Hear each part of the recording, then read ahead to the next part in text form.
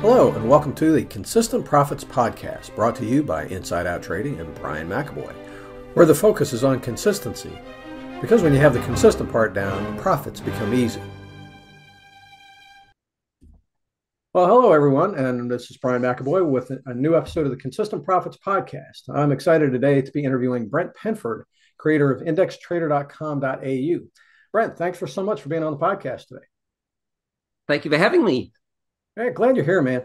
Now, for everybody who's not familiar with Brent, Brent's been trading for nearly 40 years. He's got experience trading his own accounts, plus he's traded for other firms. So he's got some unique perspectives on the markets and trading in general. He's written two books, The Universal Principles of Successful Trading and Universal Tactics of Successful Trend Trading. And he also provides a daily study guide, 3 different level courses on trading. And since 2004, he's been publishing the newsletter IndexAlert, to which he offers a 21-day free trial. Brent's a firm believer in transparency, and he's also a very down-to-earth guy. I love my Aussie buddies. And again, thanks for being here and being game for the interview, man. Oh, thank you very much for reaching out. And, it's I'm looking forward to talking with you. Yeah. Now, I always have to ask everybody, just because trading is kind of an outlier occupation. Not many people choose to be traders. What led you to choose trading, back in the 80s? How did you wind up joining Bank of America as a trainee dealer back in 83? Oh, it was a hybrid of purpose and then fluke or random. Essentially, I was at university studying a Bachelor of Commerce degree, okay. and I was enrolled to do my honors. My fourth year was going to be an honors year.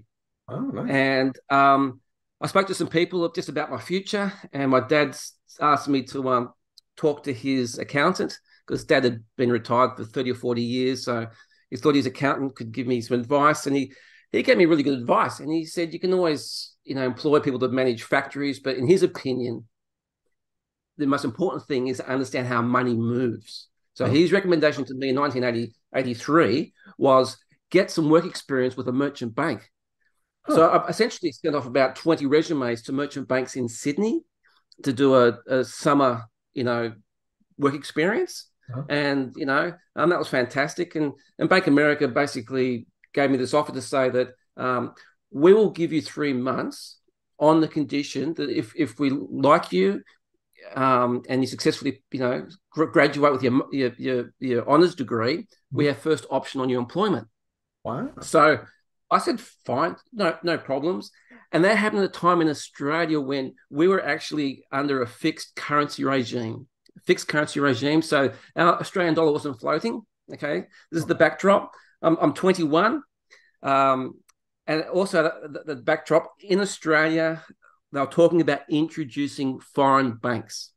So it was just an alignment of all these wonderful opportunities. And the bank just said, look, we'll put you 3 months in the money market, a month in money market, a month in banking, and a month in, structured leasing. So I started off in the money market, and essentially I loved that. And then, I was on the money market desk when everybody was speculating about how the Australian dollar would be floated. And so as a 21-year-old, I'm helping the promissory note trader, which is just short-dated notes, quality a little bit less than bank bills. And we made $1 million over a week, because people were just buying Aussie dollars to speculate that it's going to be revalued, and it had to be parked in short-term paper. Can you imagine if you're 21 when $1 million was $1 million? And it was just mind-blowing. I was so excited. And after that 1 month, they sent me to banking, and we had quite a very high-profile entrepreneur called Alan Bond, who eventually paid $1 billion to buy one of our leading TV channels. And at that time, I think he was trying to buy, alcohol, beer companies. Wow. And he came to Bank of America wanting for a loan, and I said, Brent, here's all that stuff on Alan Bond. Give us your opinion. And I had 3 volumes of Lee Rathboners in the boardroom, and they shut the door on me, and I think I fell asleep. I dead set. I just glazed. Anyway, long story short, because Bank of America wanted to apply for a foreign banking license, Mhm. they decided to redevelop the trading room, and they opened a brand new trading room. This was when I'm my fifth or sixth week at Bank of America, and they had opened a brand new banking room with the confidence that they would be awarded a foreign banking license, which obviously they did get one eventually. And Right. they had all these pods. They said, Brent, we loved you. You engaged, you interacted with everybody. We'd love you to join us full time. And of course, it wasn't my intention, but after that 1 week, particularly where we made all that money, yeah, I was sold. So yes, it was deliberate because I wanted to get experience about my future. Our family accountant said, work for a bank, understand how money flows.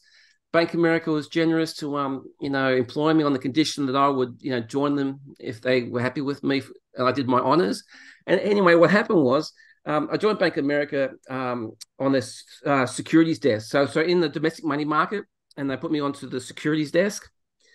And a long story short, what ended up was I was there for three years, and I ended up I didn't finish my honors, but I convinced our chief accountant for money markets and our treasurer, who was an American, lovely guy, Peter Nielsen. He's now in charge of a large bank in London as the CEO. I convinced both of them to do their master's degree. So we all went off to the university to complete our master's degree because I always felt I hadn't put the cream on my degree. And so we all went off and did our master's degree. And I had a fantastic time. Yeah. Ah, oh, cool. That's a cool story, man. How you wound up? How neat. Um, now, so you did complete your master's degree or your master's of Yep. commerce degree. Mm. So how long did you stay with Bank America? I left just after the crash, just after the crash, and um, The crash. my last, the share market crashed in '87. So I was there. So '83, 4 years, 4 years, Okay. 4 years, because I was there, and talking about being imprinted as a duckling. I was first introduced to Elliott Wave at Bank of America, and News Corp, Buddy Murdoch, right? News Succession, they're always in the paper. So I remember my dad ringing me up and asking me if I was okay after the crash because he just thought, I'm a speculator and was I okay? Right. And actually I made money. I bought a put option on News Corp, and it's very volatile. And actually, I made about $12,000, which is just based on the back of Elliott Wave, and that was fantastic. So I left just after that, and essentially, um, at the time, Bank of America had what was regarded as one of the best corporate um, asset liability foreign exchange management systems. So if you were an international business and you had obviously assets and liabilities in your domestic currency, but you also had assets and liabilities in foreign currencies, Mhm. you had to manage your FX risk. And Right. I finished up on the FX desk. So during my journey at Bank of America, I won an internal competition at Bank of America. Bank of America used to run these competitions, not competitions, training courses, in-house training courses for corporates and their own staff. It was fantastic. We'd go to a hotel and they buddy up everybody. It could be 20 students. It was a worldwide program. It was run by head office in America. So all the stuff that came to Sydney, they're all Americans, and they went all around, North America, South America, Europe, and they'd run this course. And basically, they go to a hotel, buddy everybody up, all connected, and the head guys would basically be the central bank, and they would make announcements, and they'd simulate FX. Yeah. And I did. I think it was 3 days, and 2 days was all education. And the third day was going live, and I won that. And so they put me onto the forex desk and put me in charge of swaps because swaps is just a differentiation between yield curves, which I knew all about. Right. Anyway, and that's how I got familiar with this corporate software package because suddenly I was on the FX desk and we have corporate clients that have an FX exposure, and it was a really good bookkeeping system.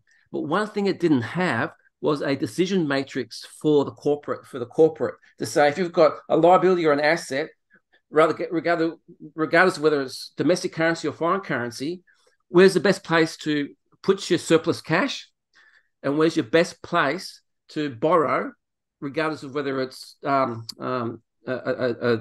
domestic liability or a foreign liability, because through the FX, you can borrow money from wherever you want. And essentially, I developed, in conjunction with a senior person at the bank who was a programmer, and we all did it, on the weekends.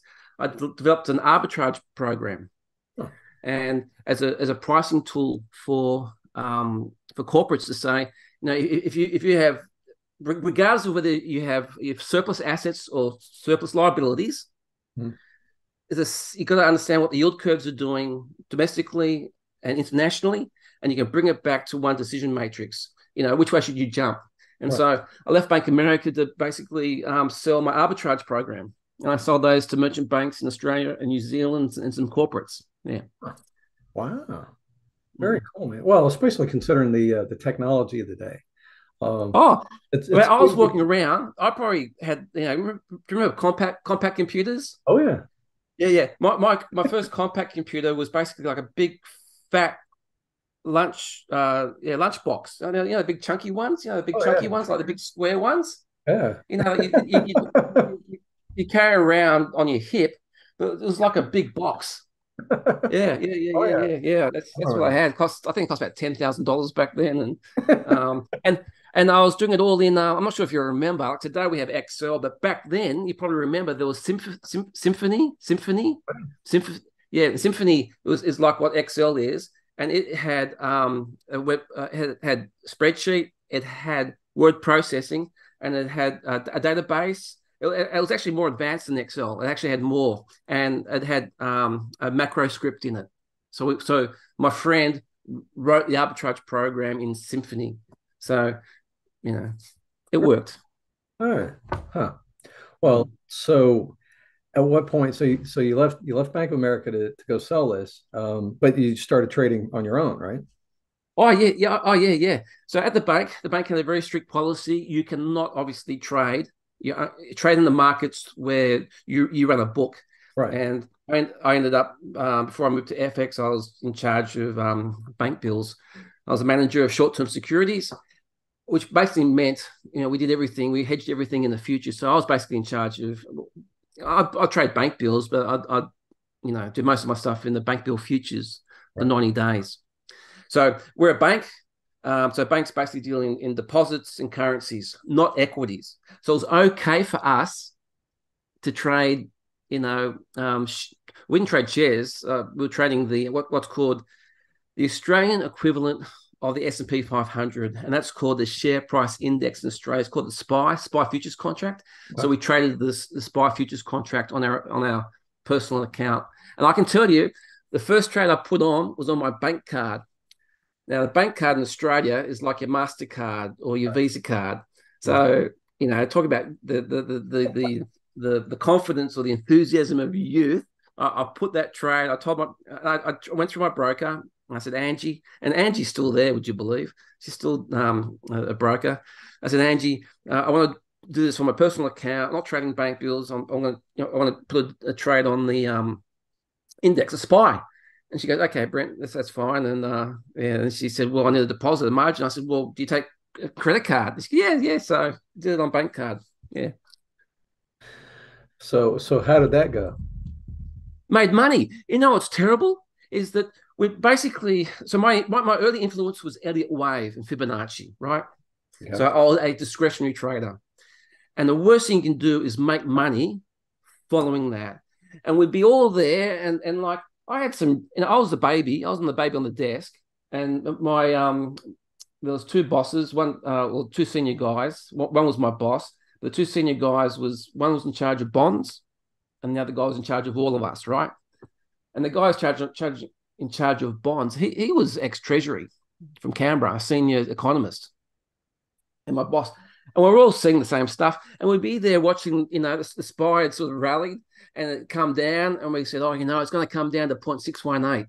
And we'd watch the SPY tick by tick come down to that magic number, and we'd just buy it, right? We wouldn't wait for any confirmation. We'd just buy the dip, and the thing would stop and buddy reverse, and we just think we were geniuses, and we discovered all the answers to the universe, and all the things that I now know aren't true, but that's how I started, and it took me a long time to shake off Elliott wave.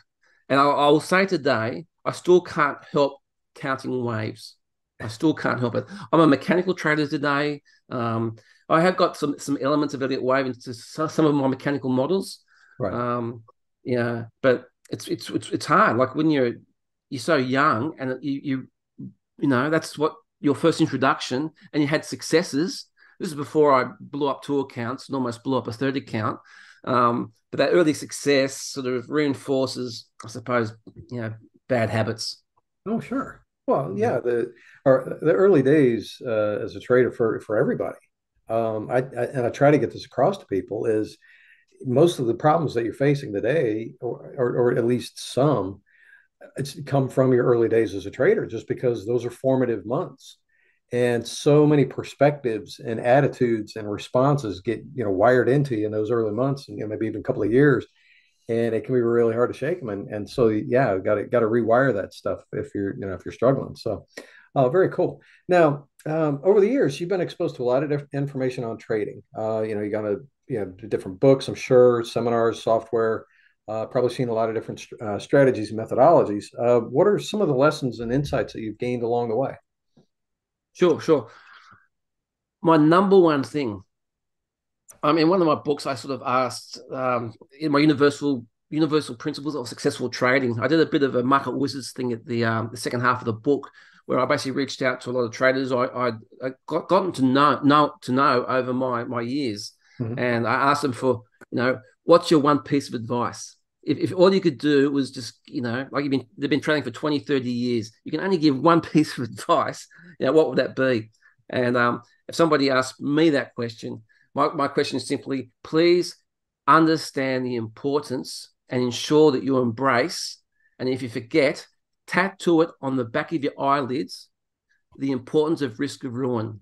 Understand what your risk of ruin is. So we all know instinctively when we engage with the market, there's a risk. We know that. We're not stupid. We know there's a risk. And we do know that we should only trade with what we can afford to lose. So we sort of intuitively know that. But there's a concept called risk of ruin, which is a mathematical concept. And in my opinion, there's 2 key factors about why you and I and others are successful in trading, in my opinion. And number 1, it's the math. And number 2, we're both really good losers. We don't mind losing, happy to lose. We take all our losses, right? The math, the key component of the math is that you need to trade with a 0% risk of ruin. So when we engage with the markets, of course, there's a risk. We know that. I can afford to lose $500. I can afford that. That's good. But did you know there's a mathematical measure on what you're about to do? Right? What you're about to do, there is a mathematical measure on what you're about to do with that $500. And in my opinion, if that mathematical measure is not at 0%, you're just wasting that money. You're throwing it away, because any risk of ruin over a 0% is a guarantee that you'll go bust. Somebody with a mathematical risk of ruin will say 30% will go broke quicker than somebody who has, say, a 1% risk of ruin. Mm-hmm. Okay, because obviously 30% is higher than 1%. But the person with even 1% risk of ruin, they will go broke. It's just a matter of time. And risk of ruin is a really simple idea. It's a simple idea. And essentially, it's a combination of the 2 main things that we do as traders, how we engage the market. We have a particular way that we approach the market, which is our edge, our methodology. And that edge, that methodology, has what we call a mathematical expectancy. We have, what's our edge? What's our expectancy? That's mathematical. Second thing we do is our position sizing. How much are we prepared to risk? Is it $500, $100, $5,000? So we have a money management approach which dictates our position sizing. When you combine your position sizing or money management with your positive expectancy, it comes together that gives you a mathematical risk of ruin. It's a number. It's science. Yeah. And most people are unaware of what their risk of ruin is. Now, if they go back and look at their ledger entries or their trades, they can retrospectively calculate what the risk of ruin is, because you will have, what's your percentage of wins and losses? What's your average loss? What's your average win? Right. They're all the key components for expectancy. Right. And then when you look at all those position sizing, compare them to your capital base, and that will tell you how many units of money have you been trading with. If I risk $100, what does that represent in terms of units of money that I have? Like, what's the units of money? If I risk $500 per trade, then I'll obviously have a less number of units of money, as opposed to if I risk only $100 per trade. When you combine your money management, which basically tells you how many units of money you have, combined with how you trade, your expectancy, that gives you a mathematical risk of ruin. And in my book, I say, we're not stupid. We're not stupid. And if you're in a position where you can afford to lose your risk capital, you're not stupid, because along the way, you've accumulated risk capital. But most people are a bit ignorant, right? They don't understand what they're engaging with.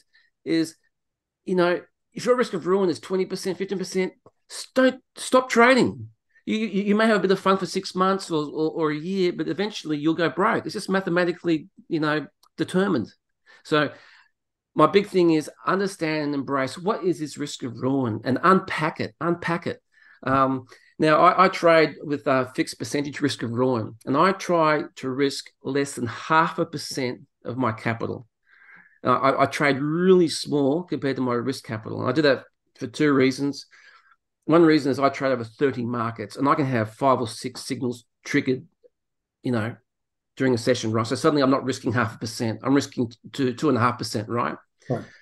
But more importantly, risking 0.5% of my risk capital, that gives me 200 units of money. I've always got 200 units of money. So even if, like right now, I'm in drawdown. I was in drawdown in 2001. I came out of drawdown last year. I was so happy. I'm back in drawdown, right? I have an expectation I'll come out, but it's just the life of the trader. Now, my expectation is that my models are just going through a dip, and my expectancy is robust. But even if my expectancy or my systems continue to operate poorly for the next six months or 12 months, I always have 200 units of money, because my fixed percentage it's 0.5% of my current account base. So as my account loses money, I'm still risking only 0.5%, but my dollar amount is less. So I'm never going to go broke, right? I can be frustrated. I can be just sad. I can just scratch my head. But I know I'm trading with a 0% risk of ruin, and that gives me confidence. So my number one thing would be for people just to, dust off a few books and just read up about risk of ruin, and understand that anyone who engages actively like we do in the markets, we all have a risk of ruin. And it's just a function of what's your edge, i.e. how often do you win, how often do you lose, what's your average loss, what's your average win. You put that into a simple formula that gives you your expectancy, and then look at how you position size. What's your money management technique? How many units of money does that give you? You bring it together. Now, if your average win and average loss is equal 1-to-1, there's a very simple formula to calculate your risk of ruin, and it's in my book. You can find it anywhere. But unfortunately, for most of us, our average win is not equal to our average loss. It's not. For those who are really short-term traders, they may find their average win is less than their average loss. For those who trade with the trend, they usually find their average win is a lot bigger than their average loss. Unfortunately, there's no simple formula that you can put the values in. So you have to run a simulation with with a random number generator, and you run it 30 times, and you got to put into your simulator, how do you trade in terms of expectancy? How do you trade in terms of position sizing? So you input how many units of money you trade with, you put in your edge, and you just run the thing 30 times, so it's statistically significant, and it's just random to see how many times the equity curve stays positive or goes negative, and that's how I calculate the risk of ruin, because I traded with a 40. I trade a portfolio of strategies, and in my basket they give me a 40% expectancy, and I've got 200 units of money, and I just know I'm trading with a 0% risk of ruin. Nice. Huh. Now, as far as what you trade, you focus on futures and indices, correct? Mm. Okay. How do you wind up settling on those, having all the choices that you do? Oh, God. If I could turn back the clock, would do it completely different. Dead set, I'll do it completely different. But like everyone, we just start off, one step at a time. Mm-hmm. I ended up at Bank of America, and really, really random. It's just Dad said, talk to the accountant. The accountant said, find out how money operates. The accountant said, get job experience, work experience with a merchant bank. And I got very lucky that in Australia things were happening, and Bank of America was here. So I got very lucky. Can't trade anything that I trade for the bank. So basically all of us, we all punted the local index, right? We all punted the S&P, or what we call the SPY. Right. And it started off with one market. That's all you can afford to trade. So I just traded one contract, one market with one account. And essentially, I blew up 2 accounts, and I almost blew up a 3rd account. And this is during my whole experience with the Elliott wave. Mm-hmm.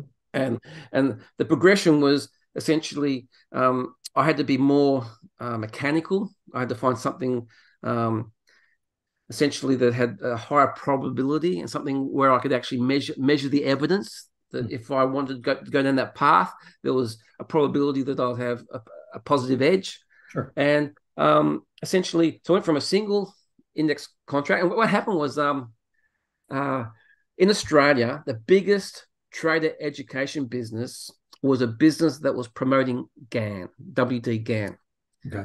Sure. And they had a notorious reputation with experienced traders, because all the experienced traders who persisted had worked out it was a scam, right? It's a dead set scam, and I shouldn't use those hard words, because I'm a true believer in saying you should listen to everyone. Listen to everyone, because you're not sure what ideas will resonate. And whichever ideas hit a snap here and go, oh, that's interesting, that's good, but follow a good process to validate it. So I probably shouldn't say it's a scam. If it takes your fancy, that's fine. Go down that path, but be objective. Be process driven, and look for evidence. Right. So anyway, this guy was the general manager of this educational business in Australia. They by far educated the most number of traders in Australia, and the courses went from introductory, intermediate to advanced to super advanced. And the super advanced, they were selling that course for $20,000. Wow. Yeah, selling the dream, selling the secret of GAN, right? So he appeared on a forum one day, and because he left the business. So the general manager appeared on the forum, and there was 6 of us, and I think it was about 2,000 members. And back then, 2,000 members was a lot of members on this forum, and there was about 6 of us that were posting live trades, and I was one of them. And so he comes in and he says, "Oh, this is something that's quite interesting," and it was like a chart from 1940 based on corn, and so that just it's like a red rag to a bull. And so I jumped on there and said, that's just not relevant to what we're doing here. There's only 6 of us who are here, and the whole, you can see the whole philosophy of what we're doing is live stuff. It's not historical, and it's mainly indices or local shares, not corn. And I just think I accused him of trawling for customers, right? And I said, the way you guys should buddy educate people is that you should demonstrate to people that you trade what you teach. You should trade what you teach. And I said, you know what? I want to go off. I want to get myself licensed by our Australian Securities and Exchange Commission.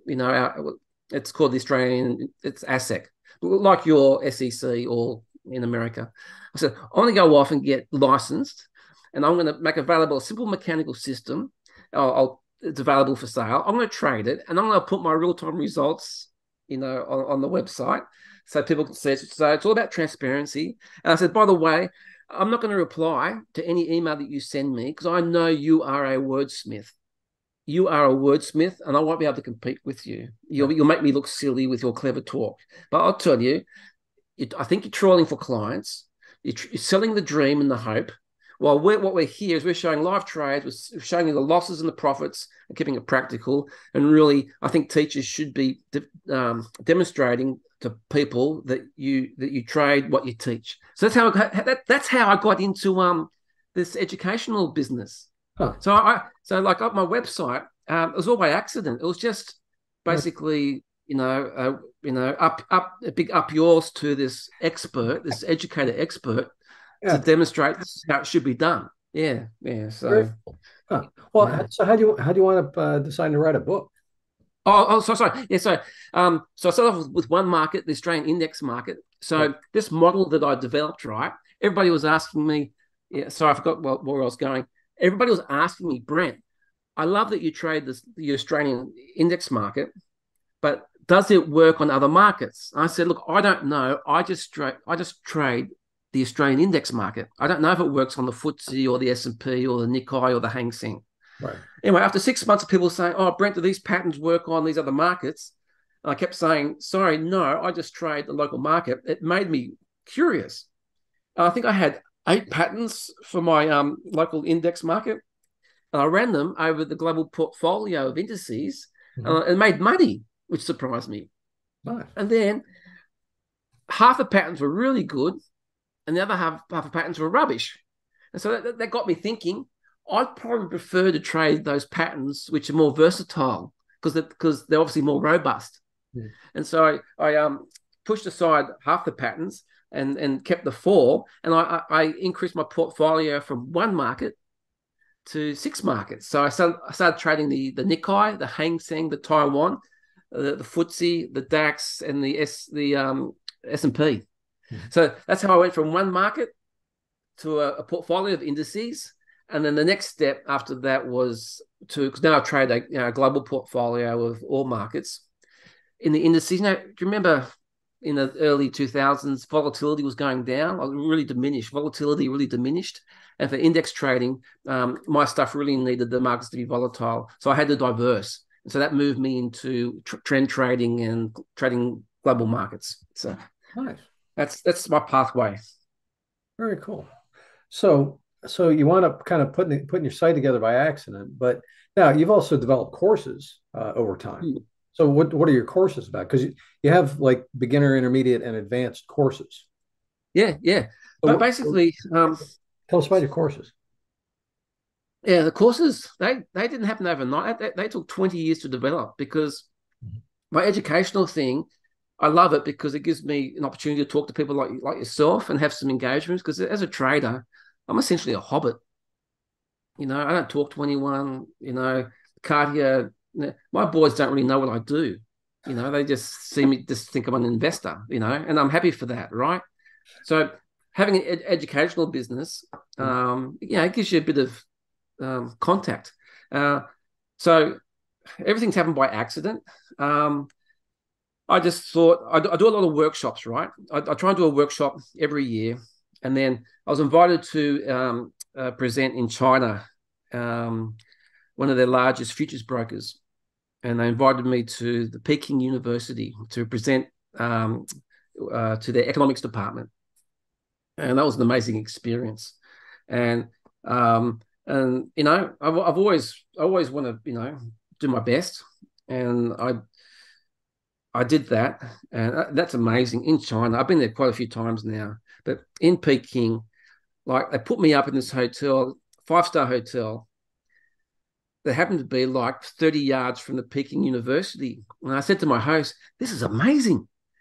Like, how good is this? That there's a 5-star hotel so close to the Peking University in Beijing, and how convenient is that?" And I said, "Oh, Brent, the hotel, it's owned by the university.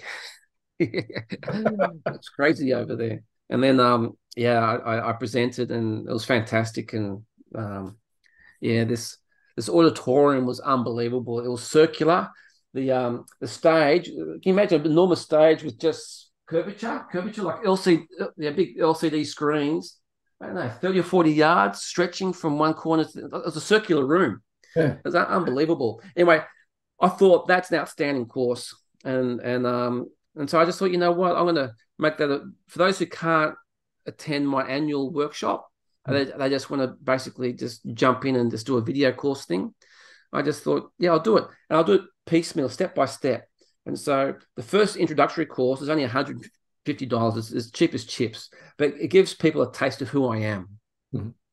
So rather than saying, hey, you know, I think what I offer is valuable and do a big dive in for, you know, thousands of dollars, I make it just incremental. So it's just, you know, the introductory course is the foundation.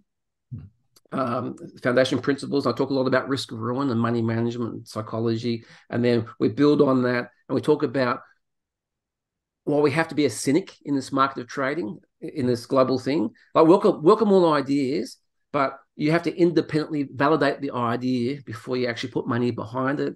And so I talk about a lot of that in the introductory course about how do we validate these ideas, and I talk about a library of books and go, you know, look at those shelves, look at that library, look how many shelves of trading books there are, and I pick one particular category of the market and say, my God, look how many books talk about that particular part of the market. Like, wow, that particular part of the market's got like 3 shelves on that wall of books. Isn't that amazing? That must be so good. And so I use that as an example to say, okay, well, you know, everyone's familiar with this, and these books talk about all the same stuff, and look at all these, and then I just basically, you know, I do the analysis and say, well, my God, and I run the ideas over a simple portfolio of 8 markets covering 8 sectors. So it's just small, but I've got a soft, I've got a grain, I've got a metal, I've got a meat, I've got a currency, you know, a diversified portfolio, and the expectancy is negative. And I go, wow. You know, despite how many books, and they're still being published today, right? Still new books. You know, crazy, isn't it? But that's okay. That's okay. At least you know one path where it ends in a cul-de-sac. That's worth knowing, right? It's worth knowing. So that's the introductory course to say, get the foundations in, welcome all ideas, but independently, you know, validate the ideas, because be a cynic, you know. Listen to everyone, but you reserve the right to say whether it's got value in your hands. Look for evidence, and if there's no evidence, then disappointing. But a positive thing is, at least you know that's not a path to go down. And then I share some tools, which I think I call them universal tools, that they've got an edge on all markets. So I teach a number of tools, and then I say, hey, let's put some of these, let's measure these tools, because in the course I measured these ideas, and these ideas had a negative expectancy. Hey, I'm teaching about these tools. Shouldn't we measure these tools? And so I put these tools into simple systems and say, there you go. There's an edge. Really simple ideas, primarily based on price. And that's the introductory course. And the intermediate course just builds on that. And the advanced course builds on that. And so it's just incremental. Yeah. Very cool. Very cool indeed. So if somebody wants to find out more, then they should go to your website. That's the best place to catch up with the index. Well, absolutely. Indextrader.com.au. And before they even consider my introductory course, just buy one of the books, you know, for $20 or $30. It's just a cheap way of, you know, understanding, you know, how I approach the market, and how I do it may not resonate with everyone. Right. You know, it's just a cheap way to get an insight into somebody who's prepared to share what they do. And another thing I do, which is a little bit unusual, is that when I do run my workshops, is that and all I'm doing is just sharing what I do, so it's no big deal. Is I provide 90 days of live trading.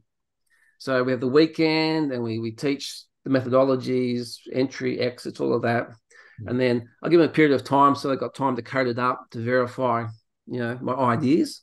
And then we have live trading for 90 days where they basically watch me trade what I teach 90 days. Some people will do a weekend, and a weekend's usually just one evening session on a Sunday, right? Like, when the market's open in the US.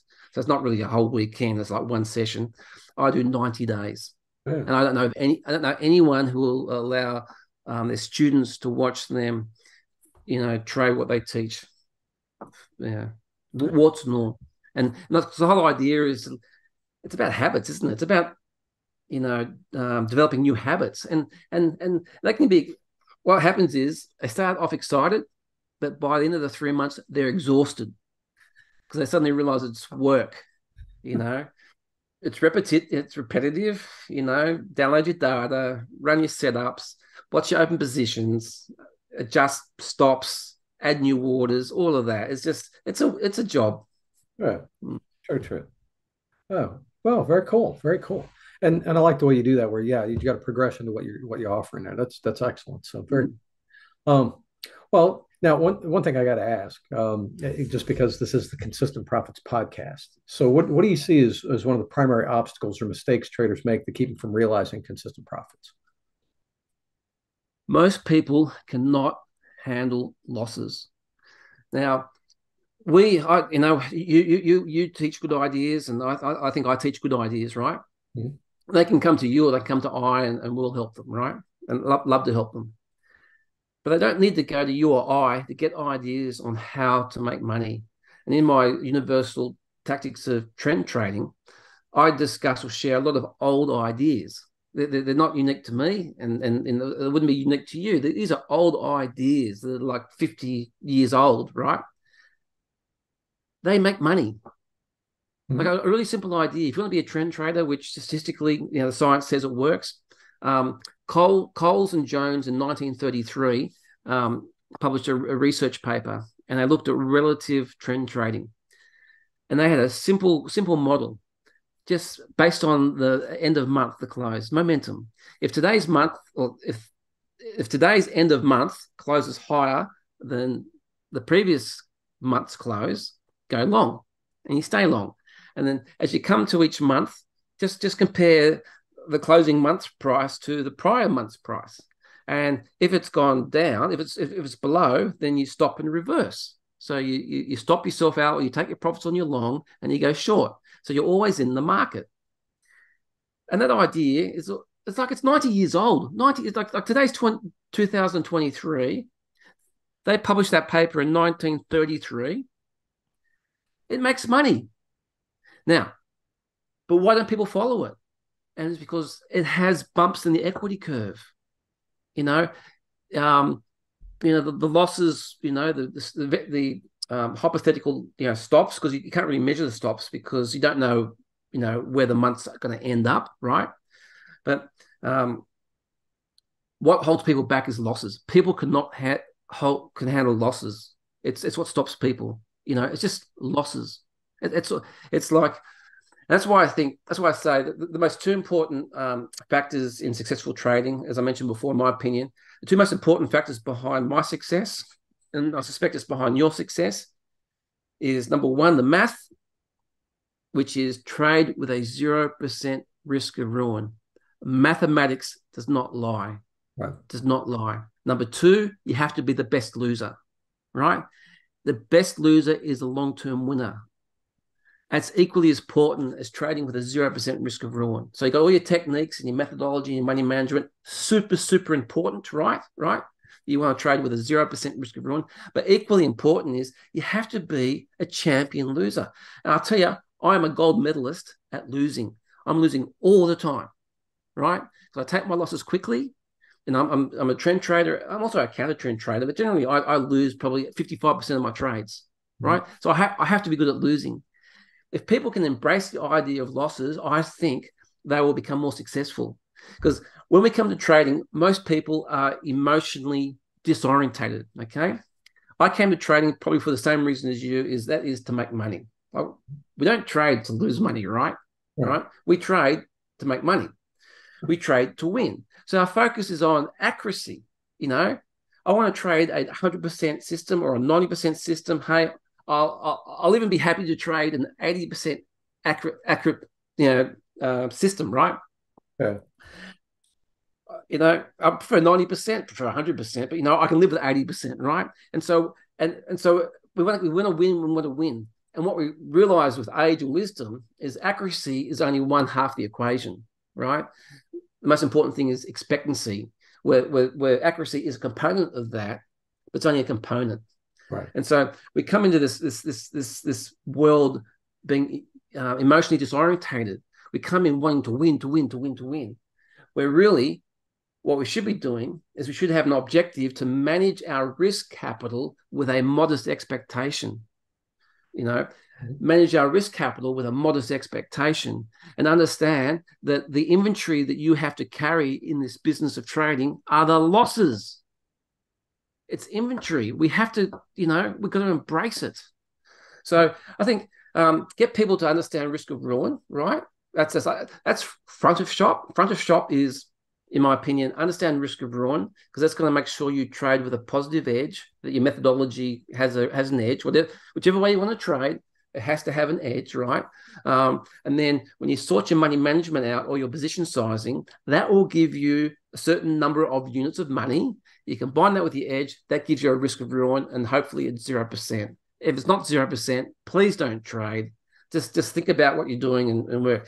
That's your front of office. Your back of office is you've got to finance this business of trading. Mm-hmm. Losses are part and parcel.